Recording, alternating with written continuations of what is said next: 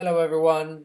This last video in the series around modeling cost and cost distance in ArcGIS is going to introduce the concepts of cost allocation and then use that to also demonstrate those source characteristics that I talked about earlier.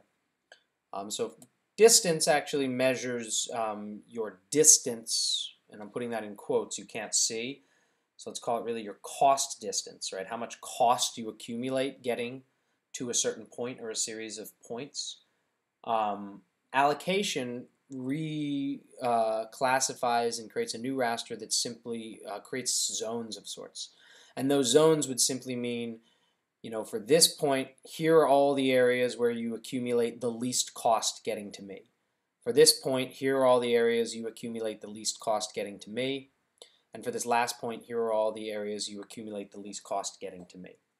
So I'm going to show you how it runs, and then I'm actually going to test out those source characteristics because I've given each of them some values in their attribute tables that are helpful, right? I've given a multiplier factor, which really says, this cell here, actually, or sorry, this source moves like 2.5 times slower than the rest. So every cell, every friction cell, every cost cell it passes through, it's going to be 2.5 times greater than the ones down here.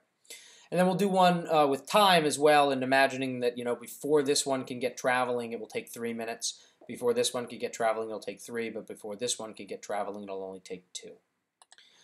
So starting just simple with the cost allocation, spatial analyst, distance, cost allocation. Drag them in. This will stay the same. Let's keep it nice and simple. We'll do the one where I couldn't walk on streets.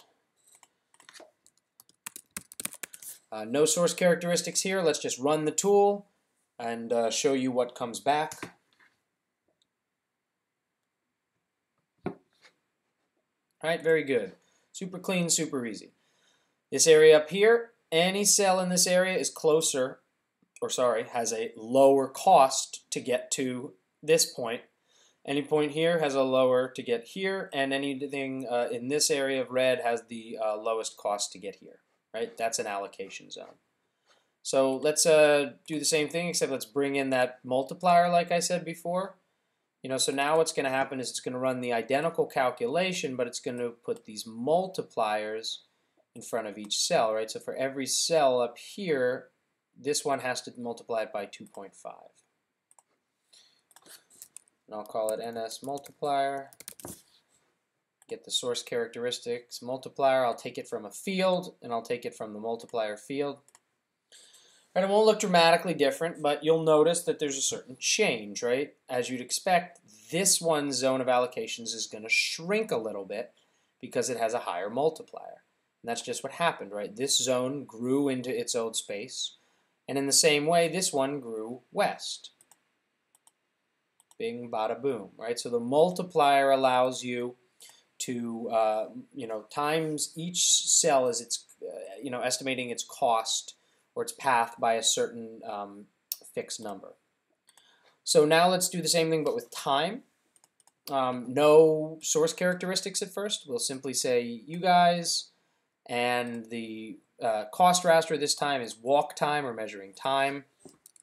I'll just say minutes. That's what really this is. And what you'll see is, given the fact that we created an equation, or created a grid where you could walk quicker on paths and driveways than you could through buildings or on grass, right? So the algorithm is going to prioritize those kinds of areas. Just gives us a sense of what our zones of allocation look like.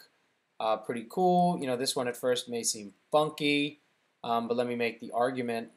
This thing, once it gets here, gets on a sidewalk. And once it gets on a sidewalk, it has free reign to walk extremely quickly down into any of this area.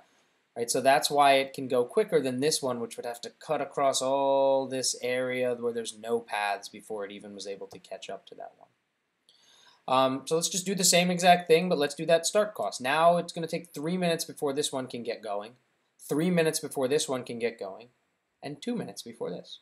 Right, so not much will change here, but you will start to see the gap get closed, right? That extra minute of time that this head starts with actually means that these areas are closer to that than they are to this. So distance tests, Cost raster is still going to be walk time.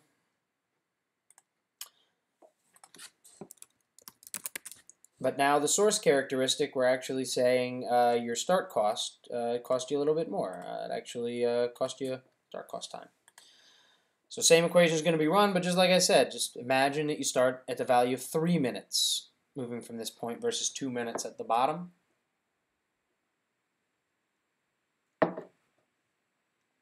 Give it a moment to run.